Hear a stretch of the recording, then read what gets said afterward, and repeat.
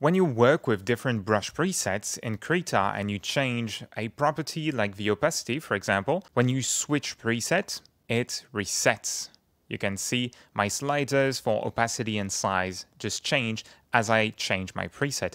But you can lock any of these properties so that it carries around when you change presets. Press F5 to head to the brush editor, and then you can see a list of lock icons next to each of the brush parameters. When you right-click one of these, you will see a lock option appear. Click it, and it will lock this property. So now, if I change the brush opacity and I switch between presets, my opacity does not change.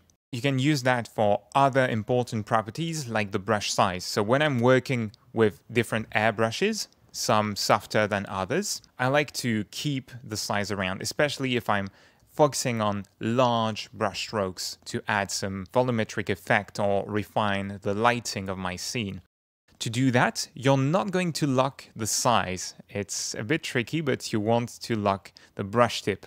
You'll right-click on the lock icon next to brush tip and select lock. And then my size, when I change brush, doesn't move. And I can use these different brushes like a smoothing brush at the same size as my clouds or anything else. Now there's one limitation to this system. It's that to lock the size, you've got to lock the brush tip category here. Problem with that is that the brush tip you've selected is also part of this category, and the spacing, not just the brush size.